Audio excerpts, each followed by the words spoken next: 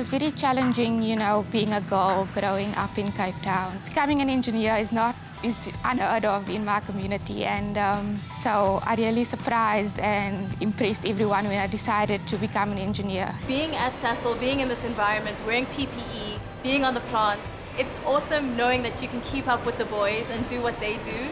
Yeah, at the end of the day, come out with the same opportunities that they have and do it as well as they do, if not better. You need to hold your ground and not let people tell you that mechanical engineering is not for girls, or, I mean, what are you going to do building cars, for example? And that's the perception that people have. They think that you're a mechanic, or they think that engineers is predominantly a male field.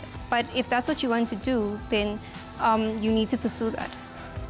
It's an incredible, empowering thing to do, is to become an engineer, an electrical engineer as a woman, and to keep up, as she said, with the men, and to be able to compete with them and be able to work with them at the same level. So I think it's empowering for me. Engineering is something that's useful, it's something that's exciting, and you can use it within your community as well. I chose mechanical engineering because in my mind, it's the most diverse type of engineering. And then also, just for that look that you get when people look at you and they're like, you're a girl, you're doing mechanical engineering. I love that look. Fuel your future. Visit sasolbursaries.com to find out how you could build a career with Sasol, the employer of choice. Sasol, together, shaping tomorrow.